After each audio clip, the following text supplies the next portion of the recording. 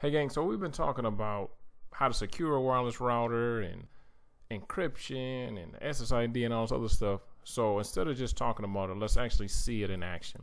So in this quick little lecture, we're going to talk about securing our wireless router while still making sure that all of the wireless devices on our network can still connect to our network. So this first picture, this first section is after we actually log into the router. So we put in our username and our password, then bam, the admin portion pops up. As you can see, the router has a private IP address because the router is inside our LAN. Although it allows us to get outside our network, it has to have a private IP address. And then if we go down to this section, we actually see that the DHCP server is enabled.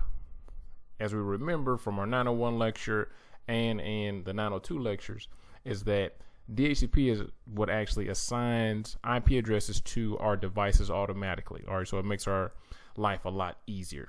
If it's not enabled, then you have to manually assign IP addresses to your devices. Most people don't know how to do that, especially like everyday people, and even people that do know how to do it. It's going to make it a lot more difficult for you and for your guests.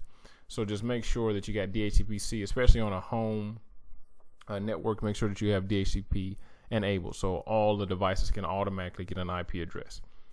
Next thing I want to look at is our network name. So you remember that the SSID is the name of the network. So FBI surveillance van, Starbucks Wi-Fi, those are the SSID. So you want to change that to let's keep it simple. Master IT. Lame, but that's okay. I couldn't think of anything else. So if you have interference, another thing you can do is actually change the channel. All right, some devices, if they're on the same channel, they actually interfere with each other. So you can change it. Maybe if it's on channel 1, you change it to channel 6. If it's on channel 6, you can try channel 11, and you can just kind of go through that until you figure out what's actually causing interference. We have the SSID broadcast enabled. That means that it's actually displaying the network name. If you have a wireless device that's capable of connecting to a wireless access point, then it's actually going to display that name. All right. So to make this network a little bit more secure, we're going to actually disable that network name. So when people pop up and see available access points, Master IT won't pop up. But if they know that the name of my network is Master IT, they can still manually connect to the network. Okay. So that's the first step in security. Next thing, let's go underneath the wireless security tab. So this network is terrible right now. It has no security at all. It doesn't have any encryption. So all you got to do, if you know the name of the network, type in Master IT, bam, you'll have access to the network. So these are the options for security modes. If I'm at the house, what's the best option for me to use? Perfect, WPA2. But should I use personal or should I use enterprise? Easy. So if I'm at the house, I would use personal. If I was in a big organization, I would use enterprise. And if I was using enterprise, I need something called a radius server to actually authenticate. So WPA2 passphrase is going to be, of course, that wouldn't be the real passphrase, but we're just going to keep it as that for now. Wireless MAC filtering. This is another step that we can take for security, and we actually add all the MAC addresses to all the devices that we have on the actual network. And if a device tries to connect to our network that isn't in this MAC list, it won't be able to connect. All right, and just remember the MAC address is just the physical address of all our devices. What's the next thing we want to look at? Let's go underneath. Let's go underneath access restrictions.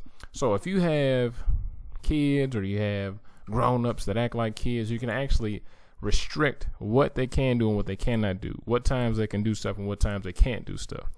So you can have them actually, let's allow that.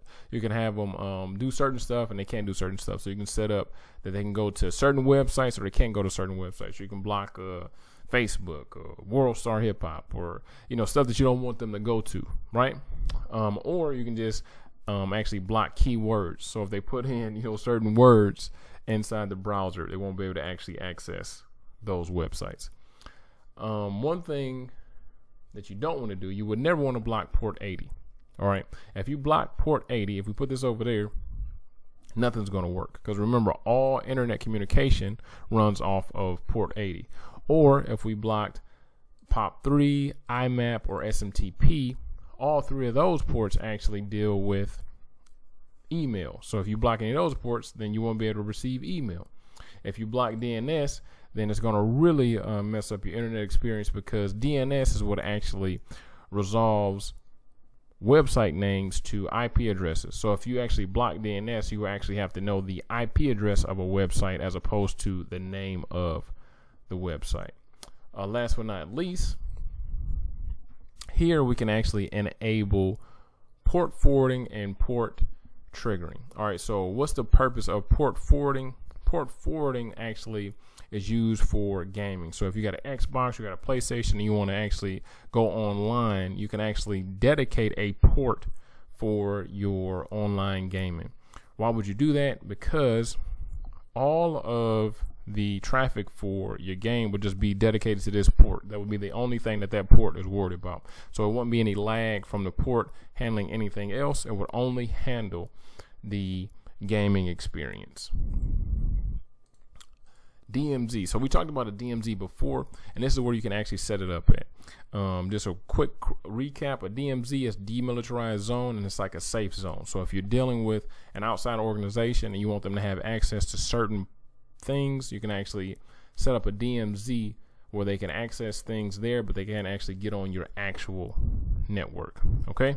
Last but not least, right here is where we can actually set up the router password. So if we want to change the router password, which we should make sure it's not the default password, we could do that right here.